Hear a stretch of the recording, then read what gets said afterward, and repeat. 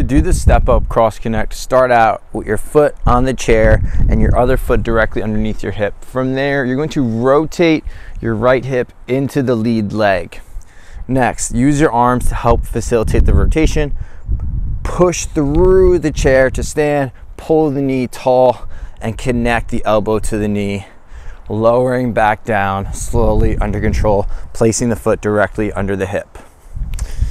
From the front perspective, it's going to look like this. So I'm here, rotate into the lead hip, pull this knee slightly in, push through, get long, get tall, push that chair away, rotate elbow to knee, lower down, slowly under control, making sure the knee doesn't cave in excessively or go out excessively. We want to keep it nice and tight over the ankle in line with the hip.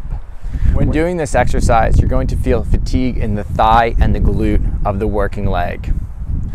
Don't forget to subscribe to the YouTube channel to stay up to date for all the new exercises. Thanks for watching.